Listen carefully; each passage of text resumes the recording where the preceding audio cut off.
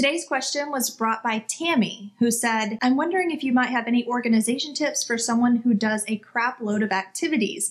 And she goes on to share that she's a music teacher, a songwriter, animal rescuer, crochet, knitter, crafter, photographer, and so on. Tammy, thank you so much for bringing up this question because I know it's a concern that a lot of people have. I myself am a creative person, and so I understand that there can be a battle between your passions and your space. I actually initially went to college with an art scholarship for painting. I've done everything from singing to writing, videography, photography, graphics design for my business, and this year I even got into crochet. All of this to say, I totally understand what it's like to be multi-passionate and creative and try to balance that with your space. And unfortunately, there is this huge misconception that one cannot be minimalist and multi-creative. So I'm here as a minimalist and a multi-creative passionate person to tell you that that is absolutely not true. You can be both. Now I'm going to share with you some general guidelines that'll kind of help you to make these decisions and create these systems inside of your own space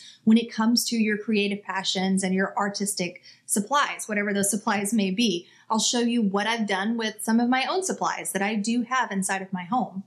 But first, I think that there's just a mindset shift that has to happen for all of us creative people to kind of bridge the gap. Because if you feel like creatives aren't meant to be clutter-free or like it's a block to your creative process, it's going to be really difficult for you to maintain a clutter-free space and become whatever version of clutter-free or minimalist that you're trying to work toward. I find that I'm more artistically inspired when my art supplies are orderly. So if I were to be presented with a big box just filled with different types of acrylics and oil paints and paintbrushes and charcoals and all of that, there's nothing inspiring about that to me. It does not call to me to create something, as opposed to having my supplies minimized so that I'm able to actually see the things that I want to use the most frequently, because we all know we're not using all of the stuff all of the time.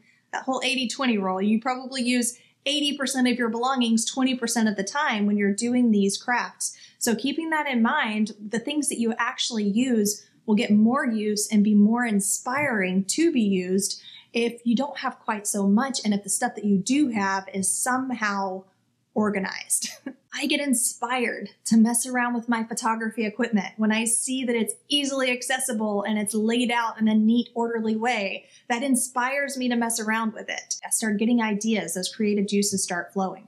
So if you start looking at minimizing as being a part of your creative process, I think that you'll find the transition from chaotic mess with all of your supplies to organized and inspired. I think you'll find that transition to be a lot smoother and with a lot less personal resistance. Think more creativity with less stuff. I'm going to go ahead and dive into these guidelines. Go ahead and give this a thumbs up if you are a passionate creative who's ready to finally minimize and get in order all of your passionate creative supplies. If you're interested in more information or tips or ideas for holistic clutter-free spaces, that is what my channel, Mia Danielle here, is all about. Please feel free to go ahead and click subscribe and turn on notifications because I release new videos every Tuesday. So here are some guidelines that I operate by, and I definitely recommend that you give these things a whirl, okay? My first guideline tip is to stay project focused. We tend to have these far-reaching ideas, or we get inspired and excited about the supplies themselves without actually attaching the concept of the supply to an actual project. And what this ends up being is numerous supplies that maybe have never been used in a project or that have no project upcoming in mind. So when you stay project focused and you really narrow down and hone in on whatever the current project is that you're working on, you're able to not only get the best supplies for that particular project, but you don't end up with all of the excess. I exercised this recently when I was creating blankets for my daughters for Christmas. I created like 3 crocheted blankets and a crocheted outfit for my dog. It was a really hectic, busy crochet month. There were so many different yarns and colors to look at. My creative wheels just started like firing, right? I was thinking, oh, you know what, this nice hygge material that's really soft and furry. Maybe I can use this when I'm done with the blankets for something else. You know how it goes. I wanted to try all of the different things, but I forced myself to only shop for one project at a time. I didn't even shop for all of the projects that I knew I was planning on doing. I just shopped for the one project at a time. So first I made Charlie's little dog outfit, right? And I only bought the yarn for that dog outfit, completed that project, and then moved on to a different project.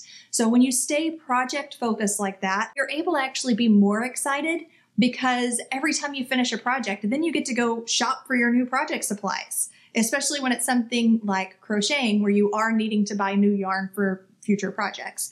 So stay focused on the projects. Make sure that before you go buy a bunch of supplies, that you actually have an idea of what you're going to do with them. Guideline number 2 is to make sure that you have some kind of space limitations for your creative passions. This may be separated space limitations for different types of passions. For example, I use a part of my storage area in the garage for my lighting equipment for these videos. I use a shopping bag for my spatial limitation when it comes to any yarns that I'm using for crochet projects. So first, I only have the stuff for a project, one project at a time when it comes to the crochet. So I'm working through that yarn one at a time so it's not piling up. But then I'm also giving myself the limitation of only purchasing things that fill up this one bag. That way it's not getting out of control, because there's no way that I'm effectively going to be able to use hundreds and hundreds of skeins of yarn. It's just not happening. There is no project that requires that much yarn. So why would I need to hold on to that just so that it can take up space in my closet? That's where focusing on one project at a time comes in. And that's where having limitations for how much you're allowing at a time helps to support that. So here's how this could work in different types of mediums. If you are a songwriter or you're a pianist, anybody who collects or writes different types of music, give yourself the limitation of a binder or a set of binders, and maybe even a section on a shelf that solely belongs to and is there to hold all of your musical papers. And then you might even go beyond that and start uploading the papers that you're no longer using to digitize them online. That is 100% what I would do, especially when it comes to written music. That's a great idea to digitize them because you can always print it out and you have those notes and that information and those words still saved somewhere that's not taking up space. For painting supplies, that could be a bin or a box. That's exactly what we use here. I have a set of acrylic paints and a set of oil paints and a set of mini canvas boards that we got recently to do projects with my daughters. And all of those stay in one bin. They're all together. So they have this box limitation. Also, I'm not buying more acrylic paints until I run out of the acrylic paints that I currently have. I'm not running off and trying to find various colors for future projects that I may or may not want to do. I've got the equipment that I need. And unless I specifically need something else, like I specifically need a color that I for some reason don't have, which I usually don't, I'm only keeping the things that I have until they're used and then replacing them with new things. For my camera equipment, I have the original camera that I bought years ago, like probably a decade ago. It's a Canon T3i. That's what I'm using right now. I pulled it back out when I started making these YouTube videos and it still works fine. I've purchased new lenses for it, but I've also created space by getting rid of lenses that I wasn't using. So I currently have the stock lens that came with it, the zoom lens that bought at the time I bought the camera, and this new Sigma lens that I'm using right now to video all of my YouTube videos and sometimes for photography. So the Sigma lens generally stays on the camera and the camera generally stays on the tripod so that I can pull it out and use it whenever. The other two lenses fit inside the camera bag and that's it. Now, since we're talking about spatial limitations and where we're going to locate things, I do want to add that there are some things that look nice on display or that you can incorporate as part of your decor and kind of show a little bit of your interest and personality. So I do keep my guitar as part of the decor in the corner of my studio here. And then I also keep my podcast microphone on its boom stand on a little table down here in the studio, mostly because I like the way that it looks. I like the convenience of having it there on a table and sliding it out when I need it. If I didn't like the way that it looked, then I would easily fold it away and put it in my music bin that I have right here on the bookshelf. Guideline number 3 is to have a plan or a system for the leftovers. Most creative projects are going to have some kind of leftovers. There's going to be the leftover paints that you didn't use or the leftover yarn that you didn't need to complete your project. Some of the things that you can hold on to. And so your plan might be to keep them in the bin until they're completely empty. For example, with the paints, you might want to hold on to the paints until the tube is completely empty. You might want to hold on to the yarn as long as it's not becoming too much, but you might also just think of a different backup plan. So maybe you have a friend that you donate your leftover yarn to.